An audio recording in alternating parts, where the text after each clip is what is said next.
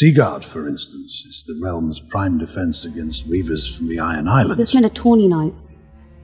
My father should be defended by a man who's known real combat. Should he not? Of course, Princess.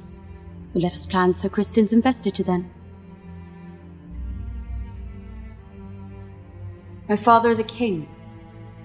It is his duty to take a new wife and strengthen his line. I did not ask for less than politics. I asked whether this bothers me. Rhaenyra is your daughter, Princess. Does it bother you? Of course it does.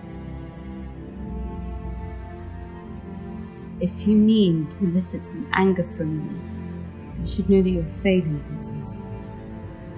The men of the realm already had their opportunity to appoint a ruling queen at the Great Council, and they denied it. They denied you, Princess Rhaenys.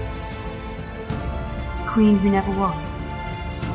But they bent the knee to me and called me heir to the throne. Do you remind your father's men of that as you carry their cups? Men who had seen you put the realm to the torch, and Theo on the side of Iron Throne. And your father is no fool.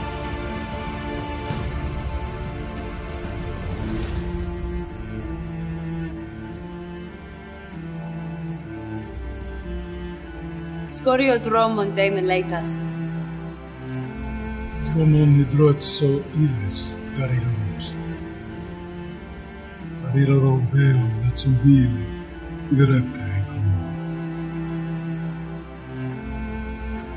Assemble a detachment.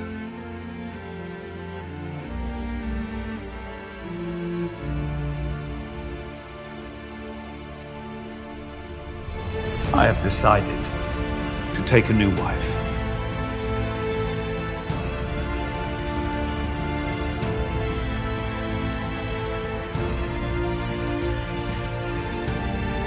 I intend to marry the Lady Alicent Hightower.